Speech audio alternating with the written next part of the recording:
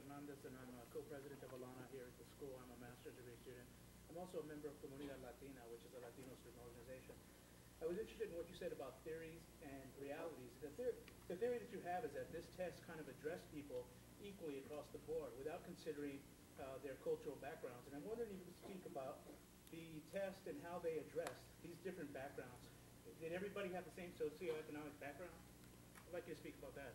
You've raised a very good point, and obviously Latino students, for example, in California tend to be disproportionately overrepresented as being from poor families or poorly educated families, immigrant families. And for example, in Oceanside and in Vista, the students, the immigrant students in both those districts tend to come from poor farm worker families. So they certainly have a lot of cultural and educational disadvantages.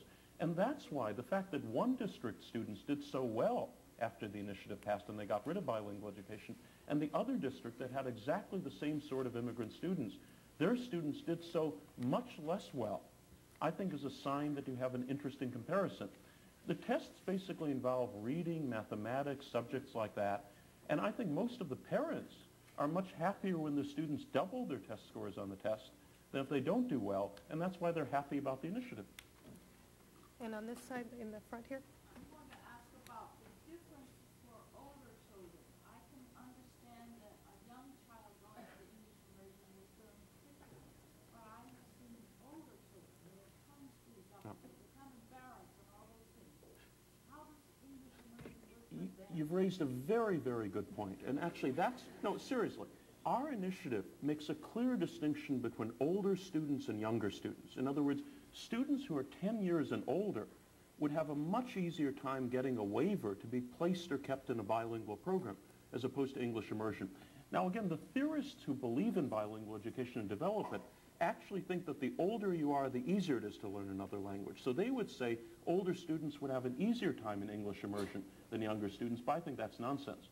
The point about it is that under our initiative, we make that distinction. And now, you know, I'd like to say I actually have talked with a lot of immigrants. I know a lot of immigrants. I work with them. I know a lot of them. I've actually asked them their opinion about English immersion, even for older students, because many of them arrived in the United States when they were 12 or 13. Most of them seem to believe that even at that age, it's better to be intensively taught English than to be taught academic subjects in your native language while you're learning English. So my division of opinion on that, but I do believe at least you can make a case in favor of bilingual education for older students, where I think there's no case in the world, no logical case in the world, as to why you don't teach a 5-year-old immigrant child English immediately once they start kindergarten. And that is the key issue involved. One follow-on point, which really is an important... I do want you to keep your answers brief, too, because we don't have a lot There's of one time very left. important statistic I should give you. Over half of all the immigrants... No, it really is important. Over half of all the immigrant students in the United States who are classified as not knowing English were actually born in America. Most of the remainder came here when they were very young. So the vast, vast majority of so-called limited English students actually started school in the United States when they were 5 or 6 years old. There are relatively few who came here at 12 or 13. The reason that they don't know English when they're 12 or 13 is many times that they've been in these Spanish almost-only classes for 6 or 7 years, and that's the problem. Professor Snow? What am I answering here? Well, I mean, there's a school of thought that says younger students younger generally... versus older. All right. Well, I'm sorry, I'm going to have to admit here that I've actually collected data on speed of language acquisition among older and younger second language learners. I mean, like testing the kids, going and see them every 6 weeks and figuring out how much they learned in these 6-week intervals. And my data are pretty clear that 12-year-olds are much faster language learners than 5-year-olds. So although you might ridicule this perspective, I can't abandon it because it's not a theory, it's actually based on hard data. So my sense is that older learners can, in fact, acquire a second language quickly enough in an immersion setting. And I think if you're giving waivers easily, you should give the waivers for the children under 10, not over 10. And what we're going to do is go around one more time because we're almost out of time, and each of our panelists will be giving a summary statement.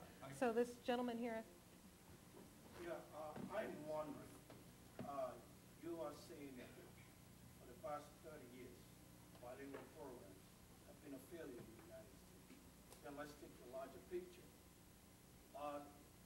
Recent studies, American students have trailed other nationals in other subject areas like math and science. So are you advocating again that we should get rid of all of the math programs and the science programs in the United States because that is a representation of failure?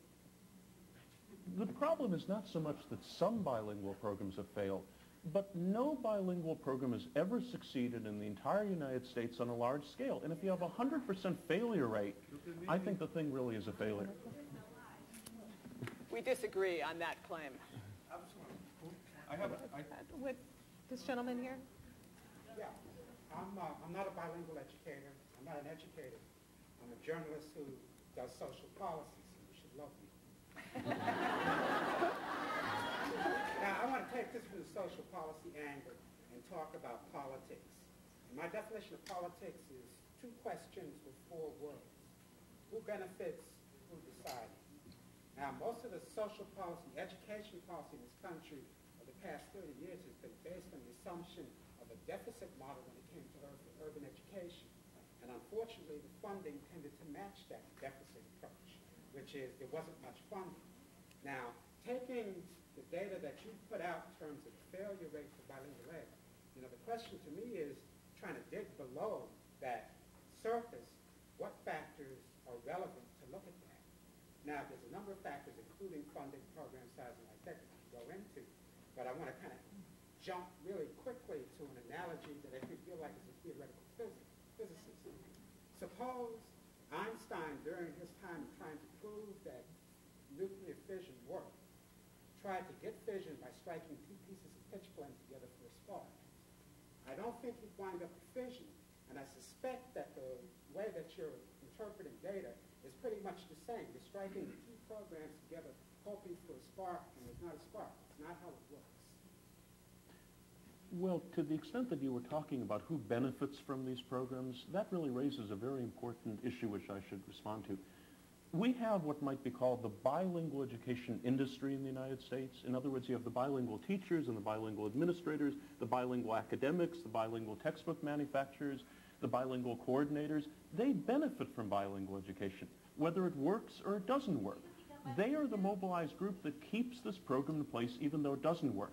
Another example of somebody who benefits, we were outspent again 25-1 in advertising in California. The reason we were outspent is one individual made the largest political contribution in the history of California, millions of dollars to oppose our initiative campaign.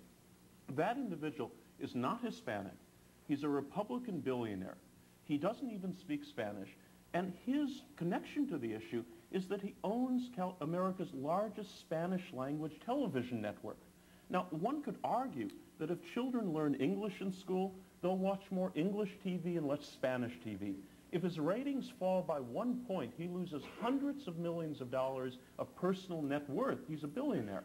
And so possibly that's the reason he spent millions of dollars to defeat an initiative that would have taught English to children. Maybe that's the connection. Well, I want to get someone from over here.